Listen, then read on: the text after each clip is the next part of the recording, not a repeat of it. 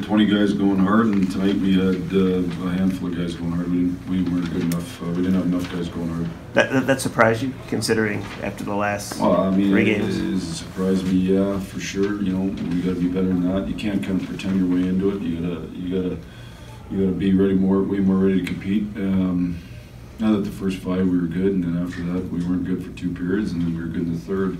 But you know, it's a learning process for sure, and especially in some young guys, and it's an everyday league, boy. It's an everyday league, so it'd be better. Is it more of a problem at home than on the road? Well, I don't know. Our home record's better than our road record, so I can't say that.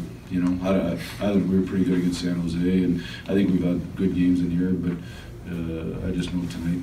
How disappointing is that lapse when, given the fact that the margin for error is so small and you guys have, you know, so few games left here? Yeah, no, it's disappointing for sure. You know, and